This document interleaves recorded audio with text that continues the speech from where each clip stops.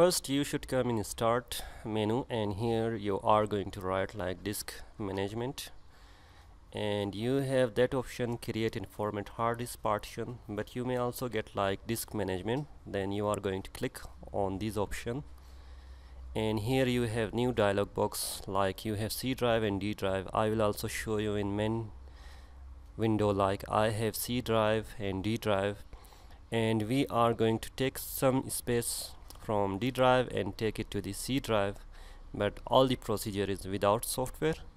Therefore you should see everything carefully. And we have like here disk management, and now we are going to take the file. For example, right now I will show you the properties of my D drive, or the drive which you are going to shrink. And here I have used space, it is 3 GB, and I have free space, it is 254 GB. Now the space which you are going to use, that one you should take the next drive, or which you are going to shrink, that it should be like used space or more than used space. It should not be less than used space, because we are going to take all our file from D drive and take it to the next drive. Therefore I have 3 GB for example, and I will shrink that maybe 10 GB, and you will see the procedure. Now I will press OK, and we will come in disk management, right click on D drive here, and you have shrink volume, click on that one, and here you have like enter the amount of space in to shrink in MB. We have 124 MB, which is equal to 1 GB. You should calculate that 10 GB should be like, let me just show you in calculator, and we have calculator, and you are going to just multiply 1024 multiply by 10, and it is like 10 to 240, and I will just take the 10 to 40, and I am taking or making new drive with 10 GB, therefore shrink that one.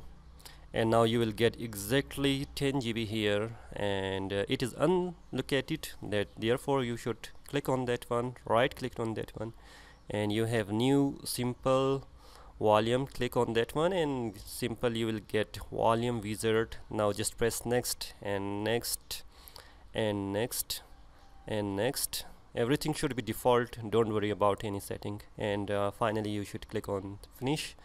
And now you have like 10 GB, and when I will come in my main drive, you will get like E drive, and it is new volume.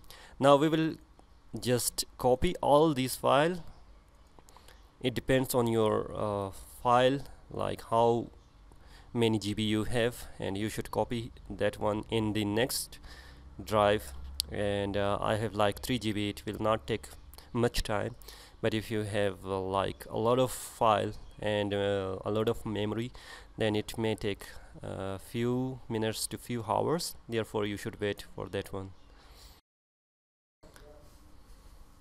Okay, you can see that now the file has been copied, and we will go back. Why we are copying that file from D drive to E drive? Because we are going to shrink that one.